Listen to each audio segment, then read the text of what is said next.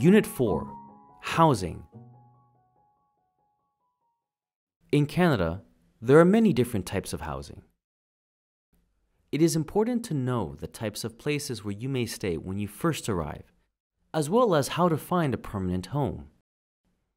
Before your arrival, your government-funded organization or your sponsors will work hard to find a place for you to stay.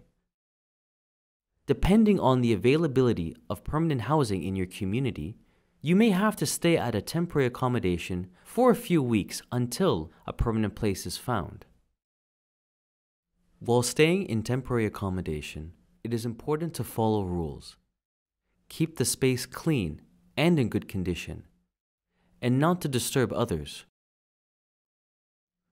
As soon as suitable permanent housing is found, you will move out of temporary accommodation and into your permanent home. Your government-funded organization or your sponsors will help you identify a limited number of options that will meet your basic needs and budget. They will also help with furnishing your new home and getting basic household items.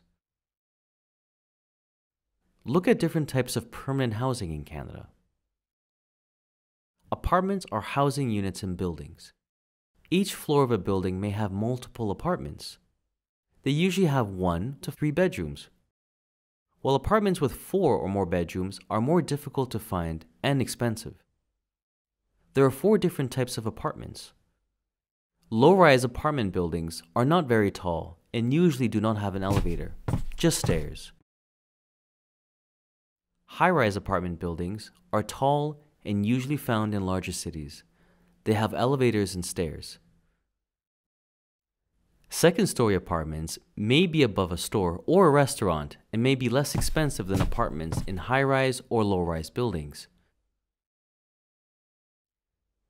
Basement apartments are common in Canada. They are partly below ground level, with small windows to let the sunlight in. Basement apartments are often less expensive. Houses can accommodate larger families. They include single detached houses, which are standalone homes.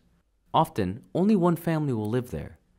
These types of houses can be expensive to rent or buy. Houses can also be attached. This means that several houses are joined side by side. Every house has its own door, but shares a wall with the house beside it. Each house may be owned or rented by different people. There are other types of permanent housing. Accessible housing addresses the specific needs of people who have difficulties moving around or caring for themselves. Shared housing is rented by 2 or more people who share a common living area. Usually, each will have a separate bedroom and pay part of the rent. Finding low-cost housing in Canada is difficult. Housing options may be limited. Location, cost, and size of housing are 3 important factors to consider when renting a permanent home.